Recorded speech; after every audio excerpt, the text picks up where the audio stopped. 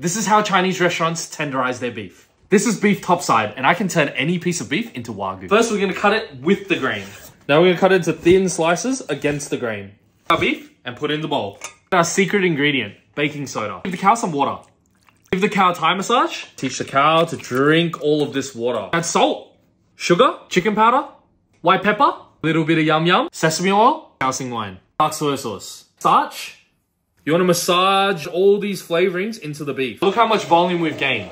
Normal beef in the wok. And take it out the oil. Velveted beef. Take it out the oil. Okay, look at the difference. Can you see the difference? This one's all rubbery and hard. This beef will absorb so much more sauces and flavor than this one. It falls apart. Look at that. Just like Wagyu. Chinese restaurant Wagyu.